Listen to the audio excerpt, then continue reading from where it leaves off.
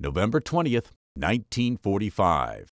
Months after World War II ends in Europe, 24 Nazi leaders go on trial before an international war crimes tribunal in Nuremberg, Germany.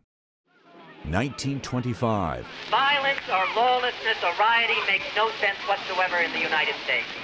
Robert F. Kennedy, one of the most enduring icons from American politics in the 1960s, is born in Brookline, Massachusetts.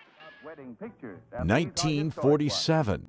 The whole world joins Britain in wishing two young people long life, prosperity, and happiness as they embark on their new life. Britain's Princess Elizabeth, future Queen Elizabeth II, marries Philip, the Duke of Edinburgh, in London's Westminster Abbey.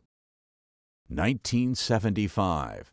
After nearly 4 decades of absolute rule, Spain's dictator, General Francisco Franco, dies in Madrid 2 weeks before his 83rd birthday. 1910. Revolution breaks out in Mexico as Francisco Madero leads a revolt that sparks a wave of upheaval lasting the rest of the decade. And 1966. Willkommen, bienvenue, welcome.